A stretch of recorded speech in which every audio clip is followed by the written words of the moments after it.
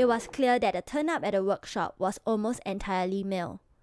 To get more insight on why this could be so, I spoke to Jia Yang, one of the few girls at the event. I'm definitely stronger now. I feel more useful now because I can do more things with my body. Yeah, and it's made me appreciate the urban environment in a different way. Because now I can see how I can play with the structures instead of just sitting or using a table. I can go over it, climb it. Yeah. Even now I'm still weaker than most of the people here. I think I'm probably one of the weakest. Yeah, but strength you can train but it takes a long while. Then the scary part is true when you first do a move, it's really very scary. But after you do it once or twice, then it starts becoming scary. So yeah. Why do you think not many girls do parkour? I don't know. Why don't you do parkour? I tried at the start. Yeah, I was participating at the start, but it was so tiring and scary. Speaking to Jia Yang got me thinking about the gender imbalance in the parkour scene. After doing some online research, I found an all-female parkour class conducted by A2 Movements and decided to pay them a visit. Why do you think most girls avoid doing parkour?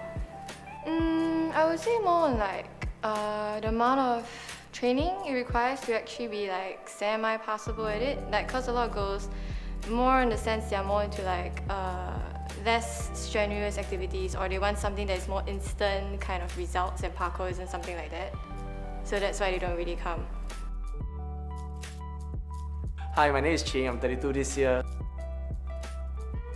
So I'm the founder of A2 Parkour, and yeah, so we are a training parkour academy. Yeah, we have a small little indoor space for people to train. It's called the Freerunners Lodge.